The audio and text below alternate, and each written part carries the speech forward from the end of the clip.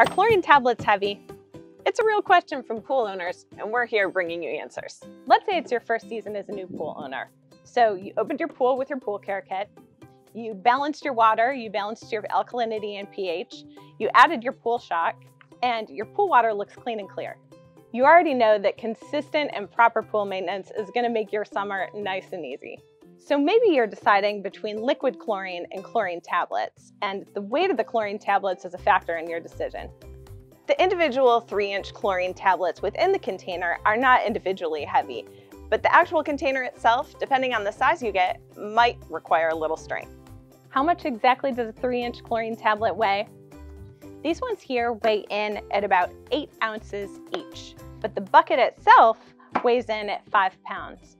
You can get these buckets anywhere from 20 pounds to 25 pounds, all the way up to 37 pounds for a bucket, depending on how big your pool is and how much you want to stock up for summer.